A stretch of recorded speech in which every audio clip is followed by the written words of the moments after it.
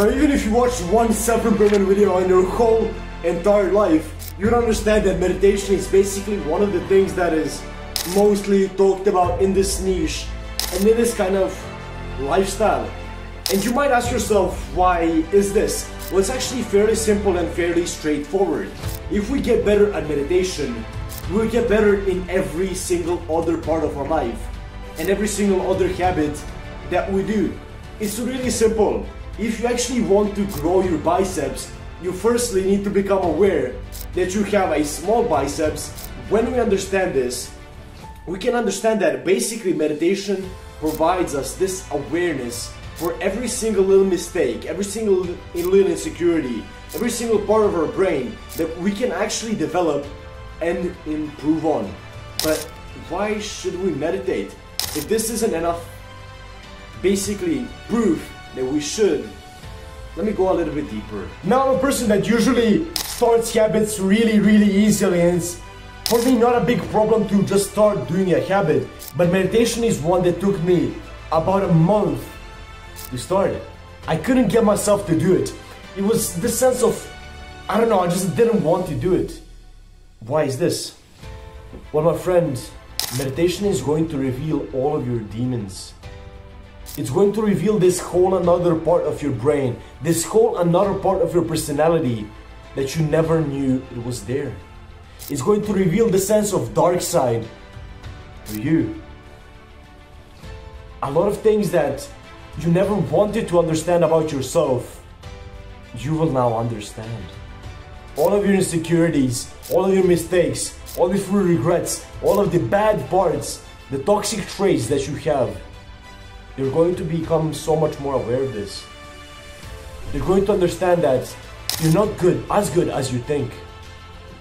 It's going to make you aware of them. And this can be scary. It can be frightening. But it's peaceful. Because in a couple of weeks, you're going to see that you will not need any music while you work. You will not need all of these people around you constantly. You'll be okay with being alone.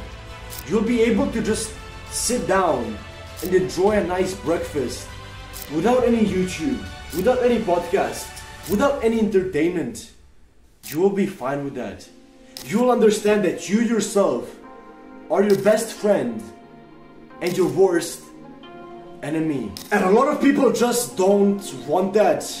They don't want to sacrifice a little bit of comfort and a little bit of understanding about who they are for all of these benefits. All of them. They don't want to sacrifice 10 or 15 days of literally just 5 to 10 minutes out of their day spent literally focusing on their breath. They don't want to do this. But if you do, if you actually want to start meditating, in a couple of weeks, you're literally going to be able to sit in front of a mirror, look at yourself in the eyes, and tell yourself that yes, you might not be perfect, but that you can improve. And for the first time in your life, that will feel right. That will feel like you need to do it. It will ignite a fire that will not go off until you achieve what you want. Now, a really simple question can now come up. How can we actually meditate? Well, this is probably the most simple one. Once we actually get ourselves to do it, it's really easy. What I recommend you to do is to not jump to 10 minutes immediately. Go firstly with 3 minutes. Eventually, in a couple of weeks, go to 5. And then go to 10. But application that I would highly recommend you use is called Medito. I have been using it for my whole journey for this whole 200 days, and it's absolutely amazing. You have like a full beginner's guide, you have a couple of courses, basically literally like courses for meditation. How to actually follow your breath, how to do this, how to do that. And the best thing is that you literally just don't have to follow your breath. I found that actually to be one of the hardest meditations to do. A lot of people find it actually really easy, but breath work and like breath meditation is one of the hardest ones for me to do. My favorite one by far is a body scan meditation. So I would highly recommend you do it, maybe even like within a week of you actually starting meditation. Now this is really, really exciting, and you shouldn't see it as a hassle, yet you should see it as a habit that can change your personality, but it's also going to become really fun, and you're going to literally look forward to it once you wake up. Now, when should we meditate? Should we meditate in the morning, in the day, or at night? There's actually meditations for sleep that I have been using lately, because I kind of started meditating at night to get me to bed a little bit easier.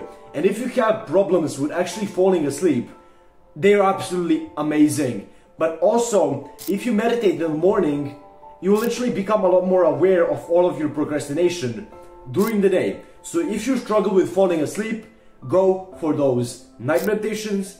And if you struggle with procrastination and with not being able to get any work done, you maybe feel unproductive, go and meditate in the morning. That's what I recommend, and that's what I actually found really, really useful. And it's actually really personal and depends on kind of what are your goals and what you actually want to get the most out of meditation.